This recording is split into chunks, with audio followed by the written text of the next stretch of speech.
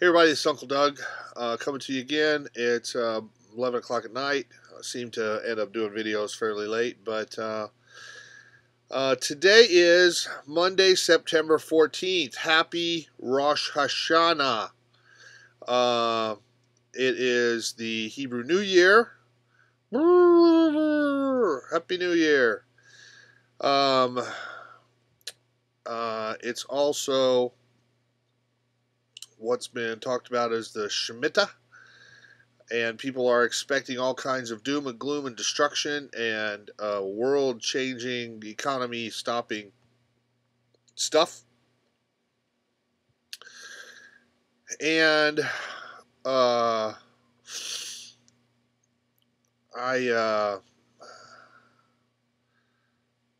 gotta tell you, I'm not feeling it. I'm not saying that bad things aren't happening. The stock markets look terrible. We're probably in for a correction. It could be pretty good sized.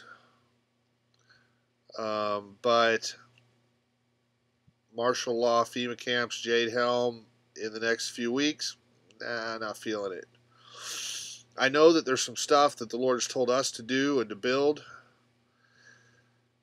That looks like it'll take a couple of years to get it done and rolled out and in place and whatever.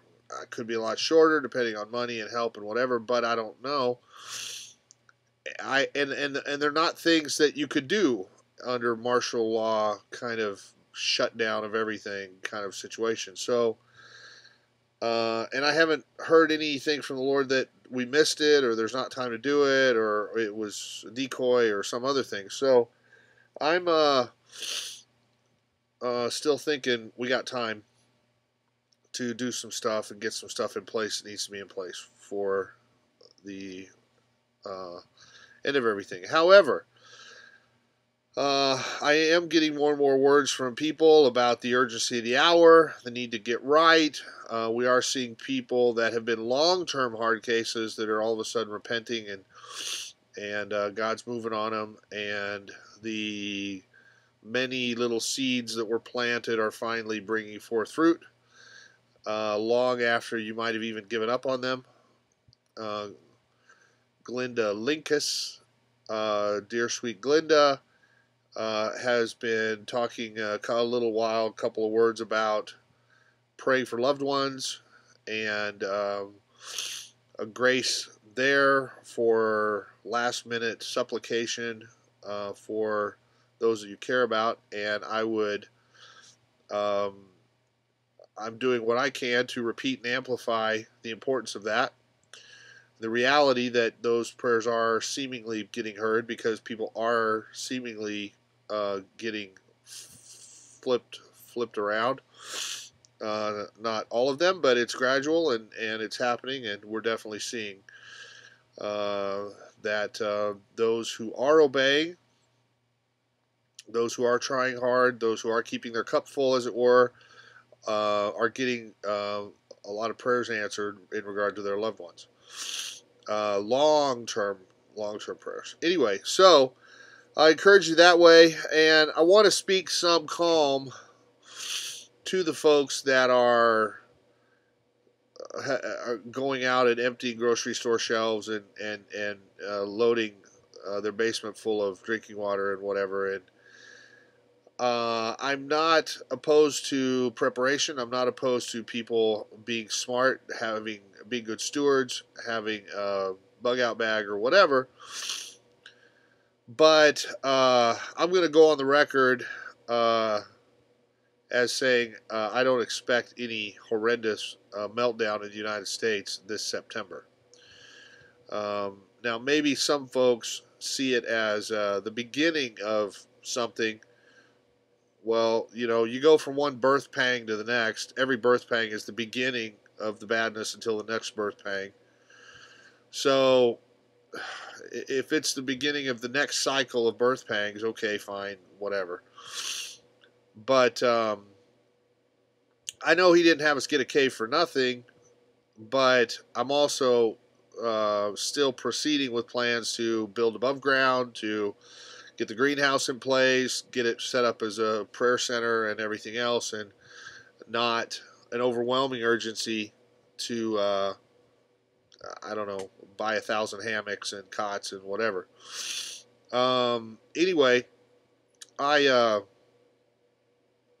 want to speak some peace to some of the folks that are out there that maybe are doing what they feel like the Lord is leading them to do by prepping to some degree, but then are watching stuff on YouTube and other people that's winding them up past the point where the Lord said, be smart, and they're into bury yourself in a hole in the ground. Chicken Little, skies falling kind of stuff. First of all, we have no reason to panic. We have the Father, Son, the Holy Spirit, and 2/3 of the angels on our side. As Leonard Ravenhill used to say, what, am I going to sit down and cry? Anyway, so I want to encourage you, A, to not worry. There's no instruction in the Bible to worry or panic or doubt that the Lord's got it completely under control and that it's all part of the plan. So, that said, please be careful who you're listening to on YouTube and on TV and on whatever. There are a lot of people, if you read my book or listen to the audiobook called The Red Dragon, The Horrifying Truth About Why the Church Cannot Seem to Change, you'll realize there are all kinds of delusions out there, and they're rampant, and they're all over the place. And it is hard to find somebody that hasn't chased something and sort of gone their own way and has some sort of strange fire. It's not just the over-the-top charismatic Kundalini whatevers. There's all kinds of strange fire, some of it real subtle, like John MacArthur's strange fire, and other stuff. So, please be careful who you're listening to and realize that the days are evil and that there are all kinds of people with good intentions that are still under a delusion and chasing something they ought not to chase, and hearing God with a twist. There were 2012, we had a whole bunch of people on YouTube. Everything's going to dead end. God's told me this is it. Well, rapture, whatever, nothing. 2000, over and over and over, every time some meteor, asteroid, whatever, there's some prophet so-and-so, apostle so-and-so saying this is it, God's told me, whatever. As in past situations, I'm going to go on the record again and say this one ain't it. And you ought not to panic. Now, that said, time is short. You need to get right with God. You need to repent of any known sin. You need to get full of the Holy Spirit so that He can empower you to be free from sin in your life. And you really can. God came, Jesus came and died to save us from our sins. Not just wash them away when we continually sin, but to change our nature, to renew our mind so that we would have the mind of Christ so that we wouldn't want to sin and could avoid doing that. Not that you're going to achieve sinless perfection, not that you won't ever sin, but you ought to be able to walk without willful intentional sin in your life if you are full of the Holy Spirit. And most people are slightly full to practically not full at all of the Holy Spirit.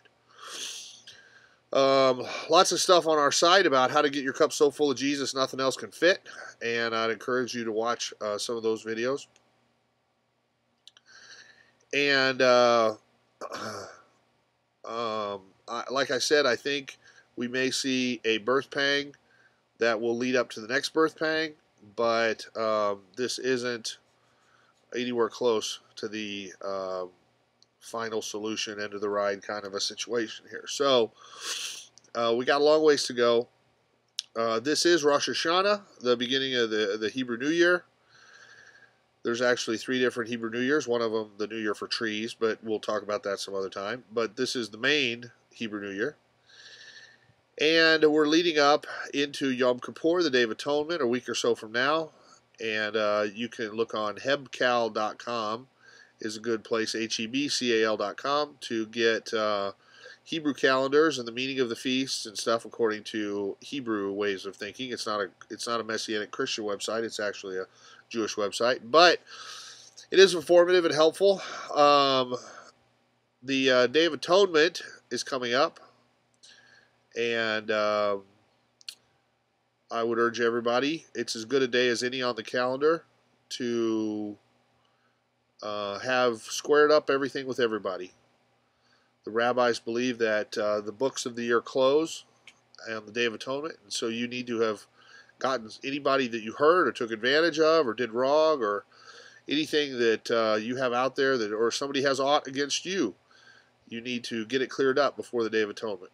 And so much as it's in you and you're able, I think it's as good a day as any other to make sure that you have squared up with everybody, including God, and settled it by, a week or so from now. Then we run into the Feast of Trumpets and the Feast of Tabernacles, or the Feast of Booths. Booths, we'll talk about that. We've got some other videos in past years where we've talked about that as well. I believe, it's definitely one of the unfulfilled feasts. Passover, where they ate lamb with bitter herbs and put the blood of the lamb on the doorpost, and the death angel passed over and didn't hurt anybody that had the blood of the lamb on their doorposts and escaped Egypt. That was fulfilled with Jesus, the Passover lamb, put the blood on the doorposts of our heart, and the death angel passes over, and so on, and we escape the world. Pentecost, the first Pentecost being on Sinai, when God gave the Torah, gave the law to the people and spoke to everybody, and they said, we don't want to hear you anymore, you're too scary. Send a man to talk to us, we'll listen to him. Of course, they never do, and man's easy to ignore. So he says, I'm going to write my law on their hearts instead of tablets of stone. So the next Pentecost, the fulfillment of that feast, he sends the Holy Spirit, and we have available to us all that the apostles and the prophets had available to them. The Feast of Tabernacles is another feast that was instituted by God, not like Hanukkah that's made up later, but is actually in Deuteronomy, and 23, I believe. And it's the only feast that we know of in the minor prophets that it says is required during the millennial reign of Jesus, and everybody has to come from everywhere to Jerusalem for the Feast of Tabernacles. I believe it's the Feast of the Bride, celebrating the bride. The first one's about Jesus, Passover. Pentecost is about the Holy Spirit, and I think Tabernacles is about the bride. And it's a time for us to remember when Israel lived in booths, tabernacling with the Lord.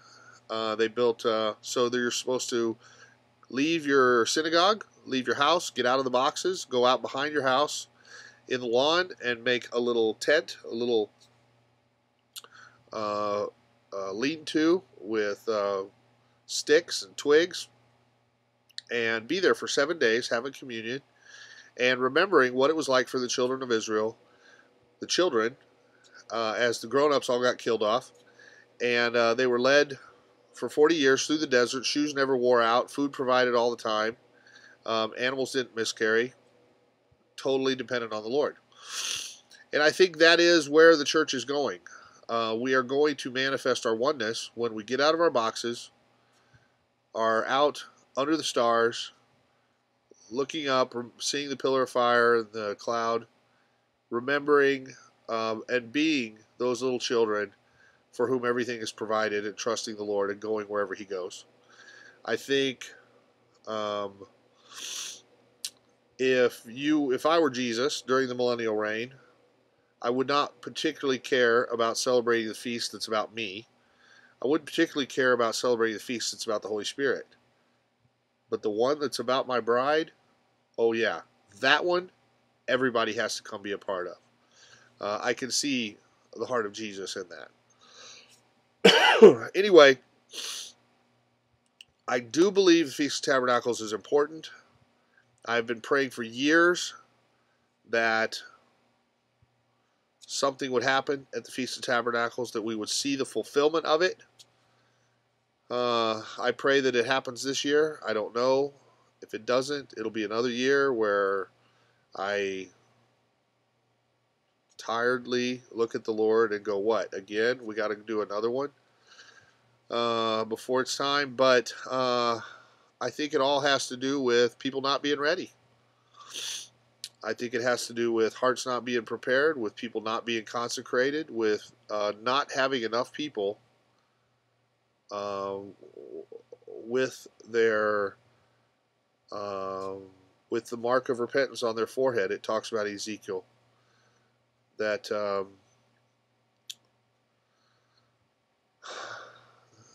that there aren't enough weeping and mourning for the state of things, that have committed themselves fully to the Lord. And we're doing what we can here to raise up our little handful of those. But I don't know. So if you're hearing me, you understand what I'm talking about. Get everything square, please. I'm begging you, please. Settle everything with the Lord. Before Yom Kippur, that'd be great. Before the Feast of Tabernacles, lay everything down, submit everything. Offer for Him to do anything with you, no matter how much it hurts. Let's get this show on the road. The remnant, the man-child, the zeal of the Lord, the daughter of Zion, whatever you want to call it, it's got to rise up. And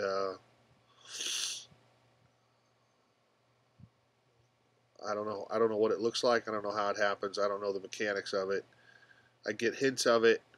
I know it's important. I know it'll change everything and usher in the end of everything. But I can't, thus saith the Lord, this is what it's going to look like. Everything I have to say is somewhere between whispers and hints and speculation, and I know better than to teach what I'm not sure the Lord has taught me. So, anyway, I can tell you, no pre-trib rapture. You don't need to argue with me about it. It's just not going to happen. We need the tribulation to refine the bride. We're going to be here. You need to be ready for it. If you expect to get out of it, tough noogies, you're going to have to be here, and you need to get tougher real fast. And if you think there's a pre-trib rapture, there's a fairly good chance you're not filled with the Holy Spirit, and you're probably a Baptist or some other type that thinks you have all the Holy Spirit you're ever going to get. And I'm telling you, you're wrong, and you need more of the Holy Spirit. You need to find some folks that are sincere, that love the Lord, and that can pray for you to receive the baptism of the Holy Spirit. And you need to start hearing God for yourself all the time, and stop listening to your pastor who told you everything be hunky-dory, and it's not going to be. He probably told you the church needed a new gymnasium too, and it didn't. It needed to care for the poor. Anyway, I guess that's about it for me on the Hebrew timeline, and updates from here. We're doing everything we can as fast as we can to get ready for the next zoning hearing. But there's a pretty good chance they're going to ask for more of this, or more of that, and delay it a little bit longer. That's just the way this process goes. But we're trying to get everything we can to shut the mouths and get the show on the road here at the farm. But anyway, that's all for now. I want to try and keep this as short as possible and just update y'all. If you were inclined to help with this effort here in Liberty, we could use the help. You can PayPal to FOTM@fellowshipofthemartyrs.com or help@libertydisasterrelief.com. There's information on the website, fellowshipofthemartyrs.com, where you can mail a check or whatever if you wanted to do that.